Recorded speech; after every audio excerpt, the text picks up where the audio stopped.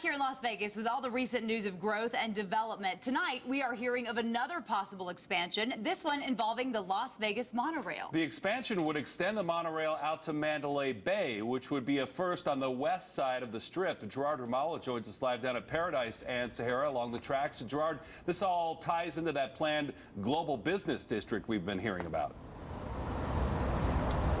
Well, it does, Jim. There's a transportation committee that has been formed to look at possible options. The Mandalay extension is on the table, I'm told, but it is still very early. Even so, the word is getting out. A lot of people are excited about the possibility of this. Could this only be the beginning? Are we possibly going to see more stops along the monorail routes? It's been a while since we've heard of any expansion plans related to the Las Vegas Monorail. But now, with the LVCVA's acquisition of the Riviera and word that the site will contain a transportation hub, monorail authorities confirm, yes, they are a part of that discussion.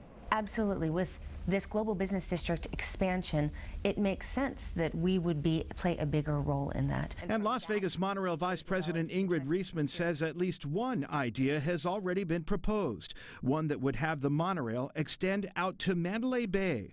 Still, visitors like Rhonda Wilson here from Tampa say there's another extension that makes even more sense. Trying to come from the airport to here was not as so easy with the buses, but the monorail would be great. Monorail authorities confirm an extension to McCarran is also top of mind.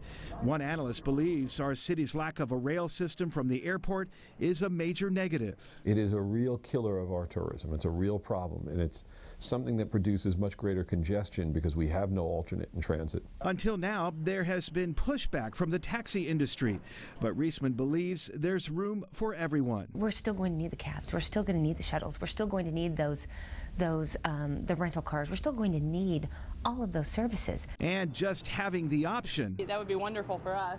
Some say would mean an overall win for Las Vegas.